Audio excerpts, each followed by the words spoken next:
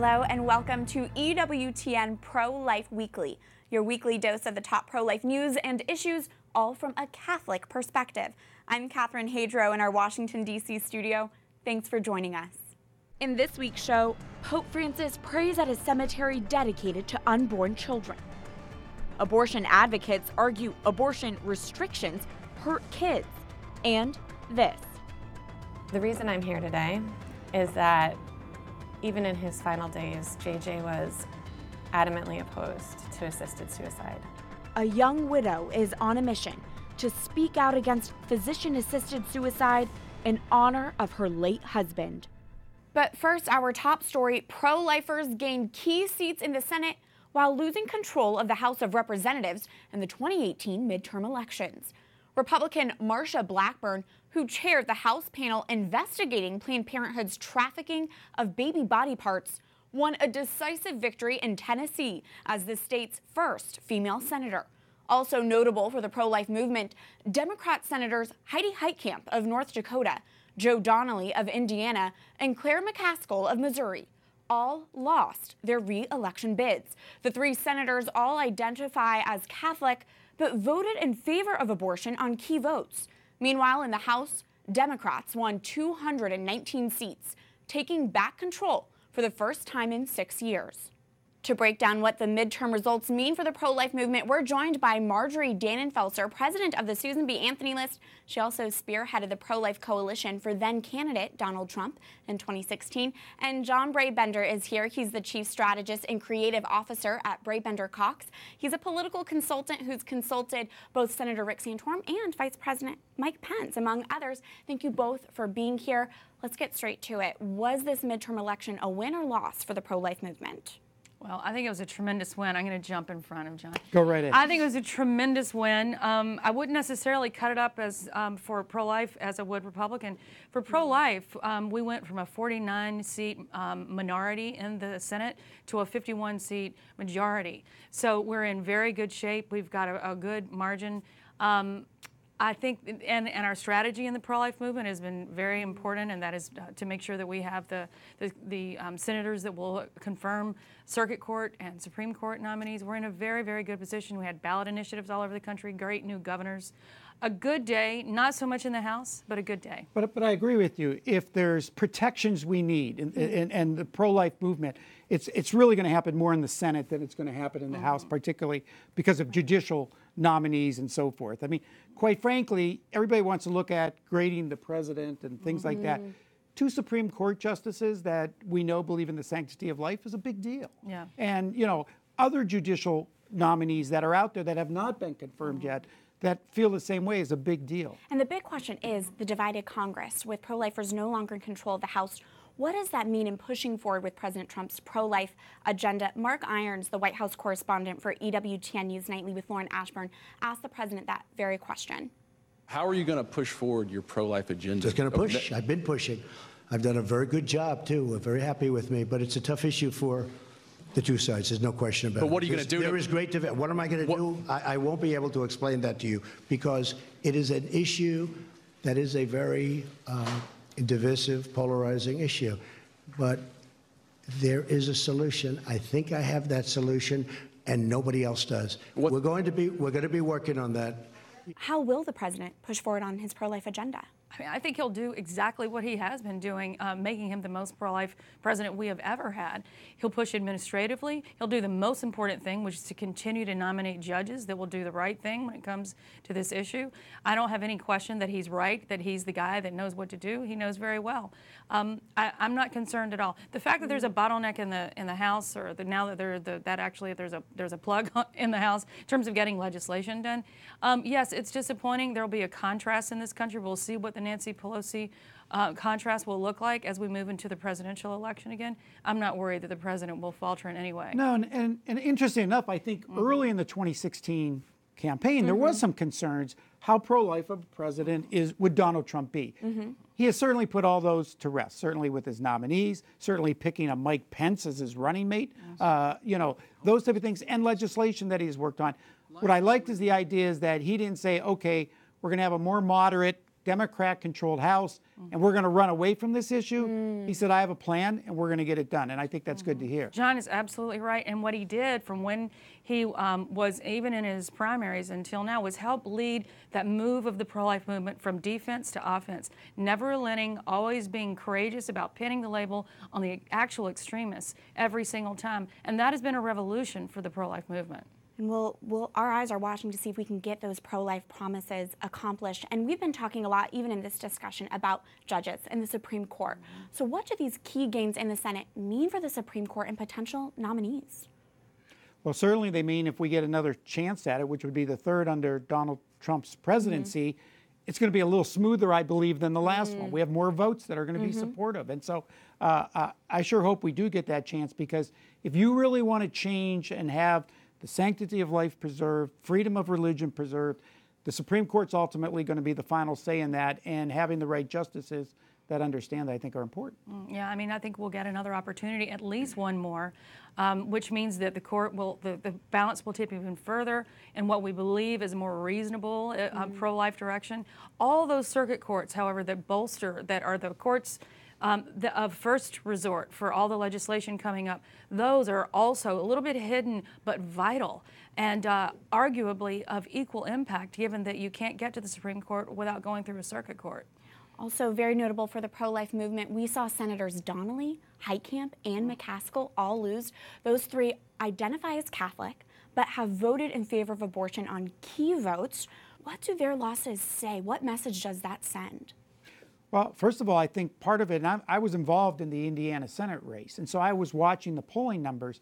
Believe me, the whole race changed after the Kavanaugh confirmation hearing. And I think that there were a lot of Americans who saw that this was not about issues or ideology. This was simply about politics. And I think they were turned off by that. And I think, what happened to Joe Donnelly was not only did he vote the wrong way, but people did not like the process they saw coming out of the left in those hearings. Yeah, I would add that each of those that you named, in addition to a few others, where our people visited 2.7 million homes communicating the pro-life message. And here's what the message was. Your sitting senator acts like he's pro-life. He's kind of pro-lifey, but he doesn't vote that way.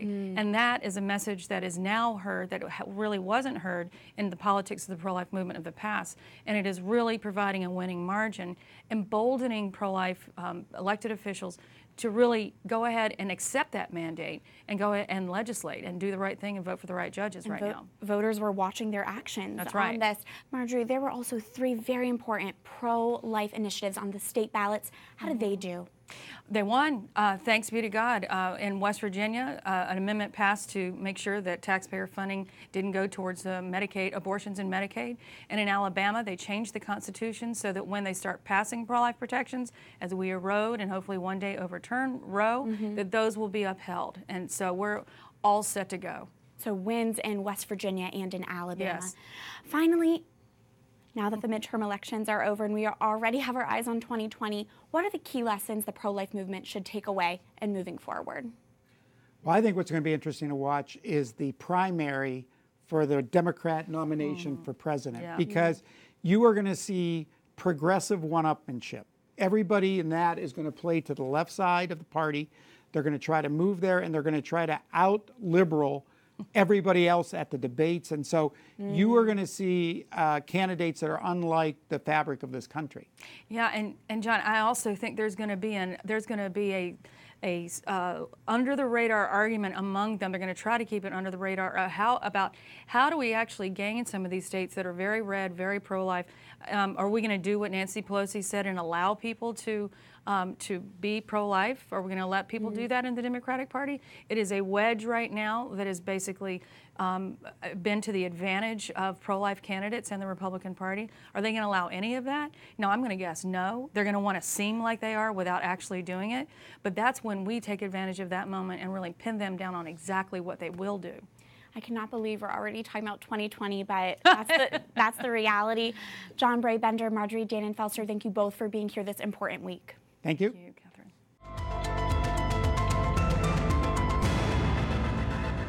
The midterm elections are now over, but our work isn't done. Regardless of where your representative or senators stand on the issue of abortion, it's crucial they know you are pro-life and you vote. Which brings us to this week's call to action.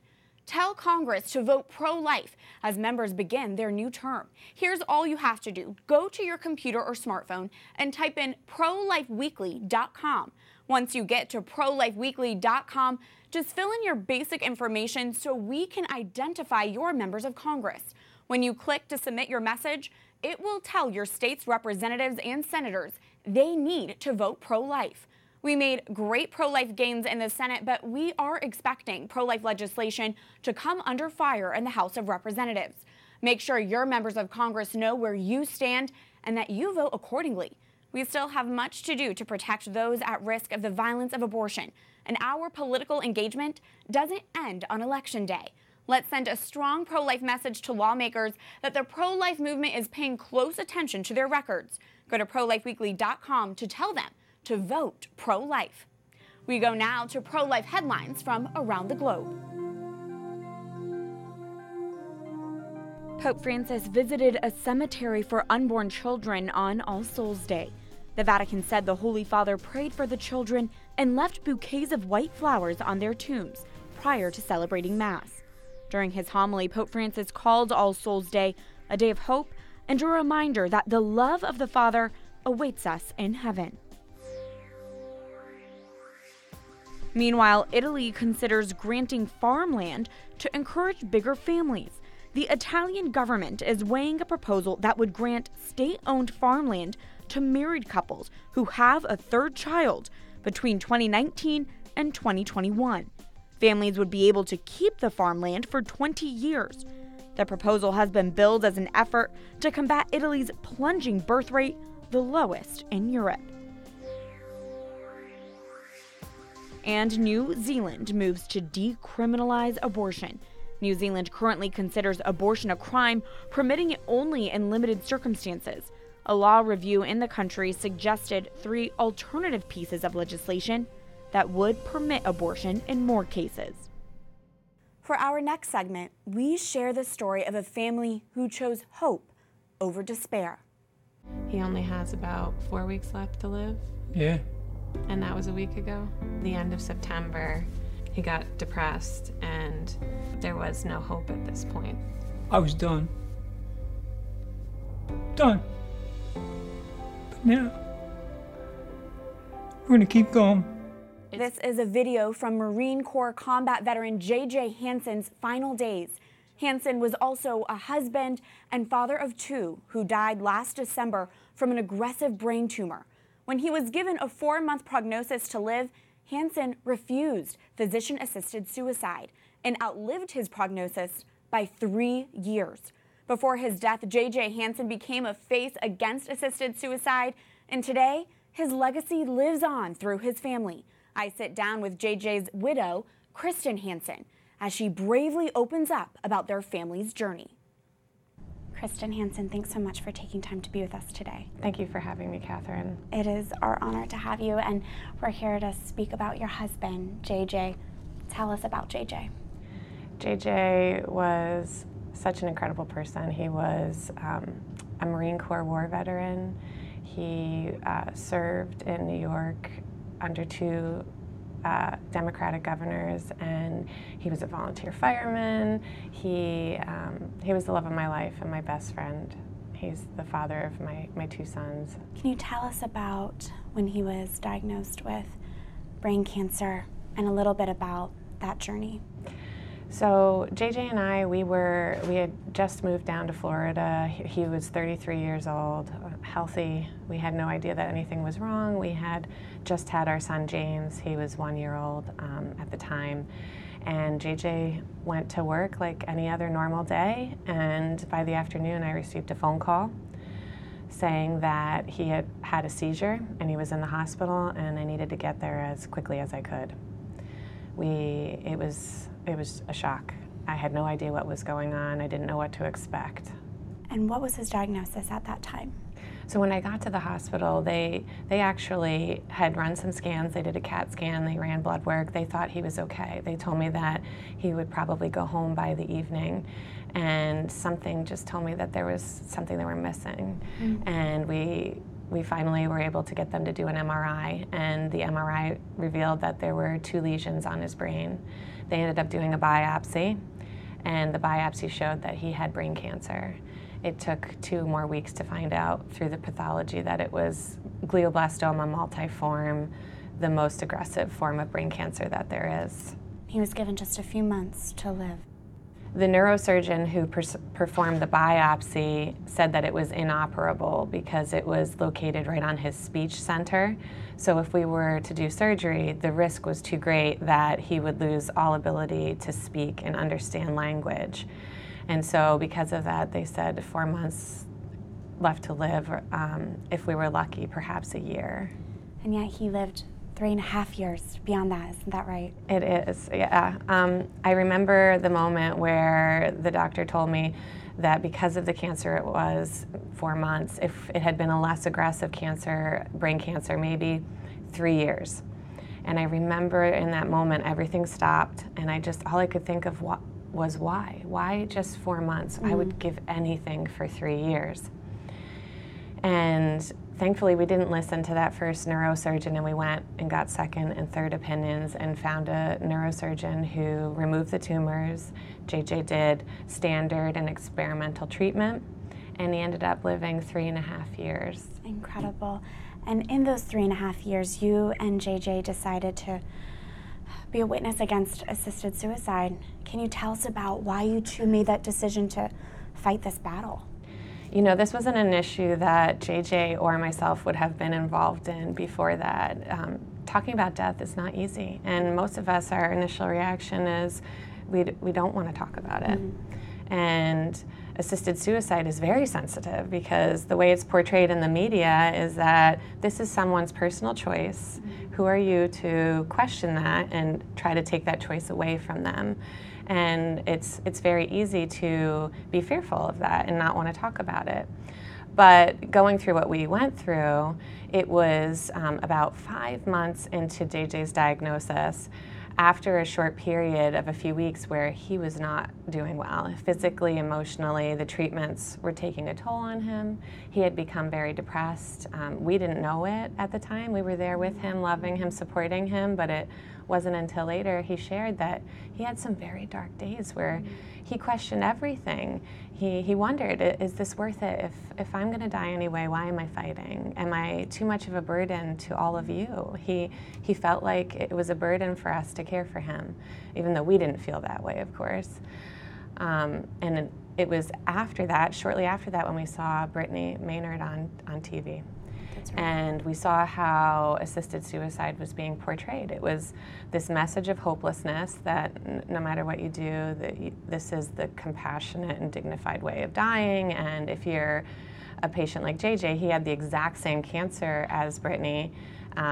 There was no hope of living. And at that point, JJ was going into remission and he was responding to the treatment. So we were just shocked. We were fearful for all the other patients who would see that, hear that message, and give up hope. And we knew, going through it, that the most important thing a patient or their caregivers could have is hope. Even if it's just hope for that day. You know, hope is so important to all of us. We'll be back with the rest of our interview with Kristen Hanson as she opens up about what those final years with JJ were like. EWTN Pro-Life Weekly continues after this break.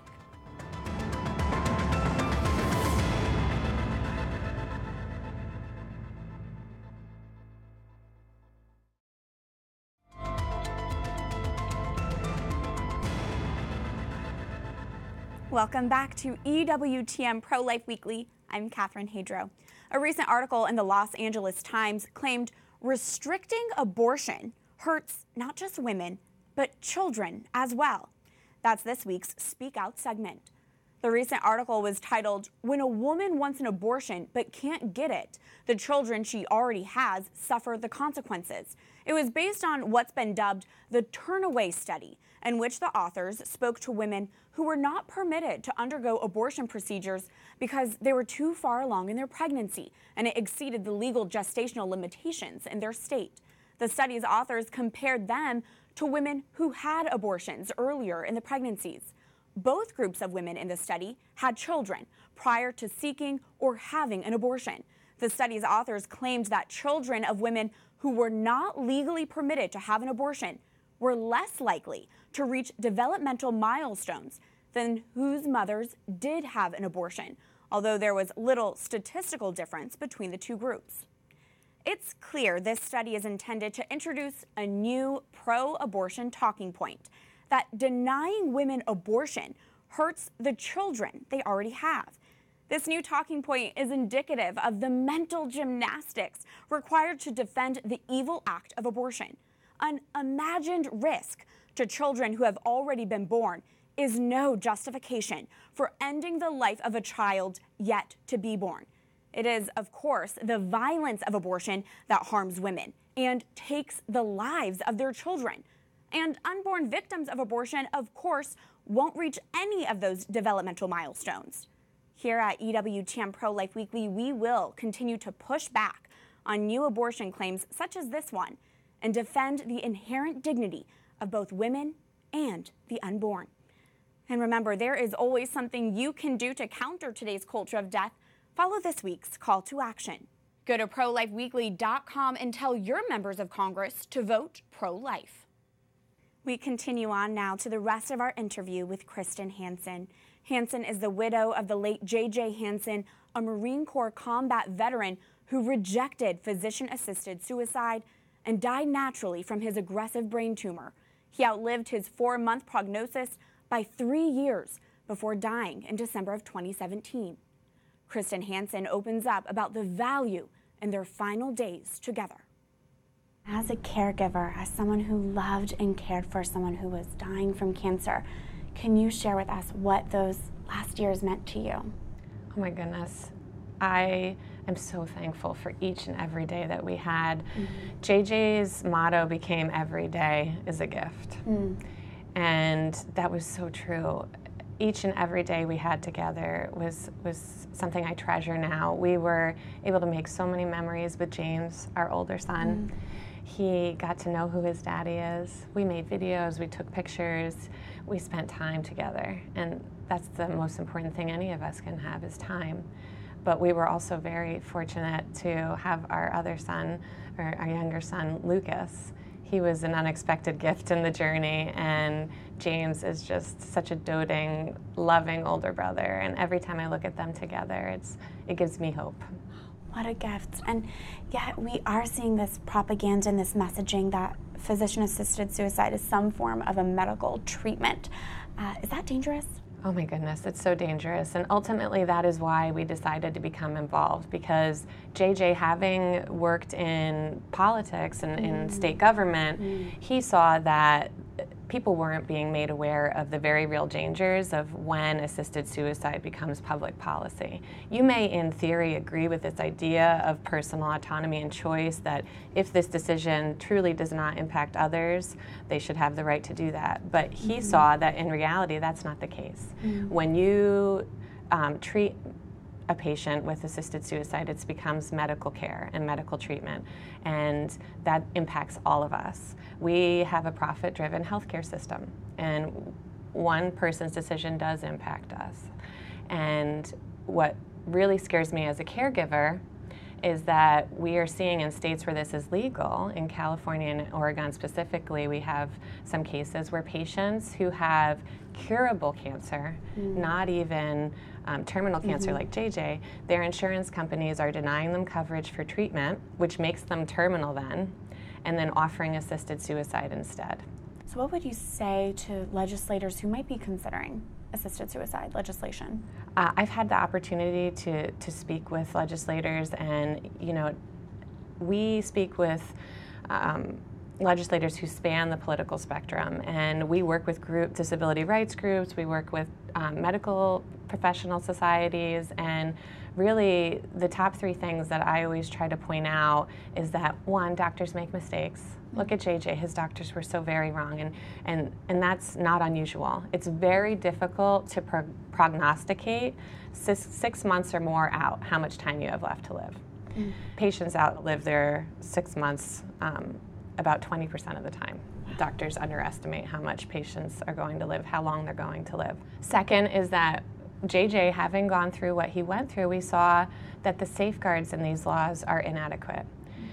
He experienced a period of depression, but it wasn't at the time when he could have requested the medication. You see, what happens is there are these supposed safeguards in the laws that when a patient requests these lethal medications, their doctor may refer them out for psychological evaluation, but it's not mandatory. And in reality, in Oregon, it happens about 3% of the time. Last year, it was around 3% of patients, very small amount, were ever evaluated for depression.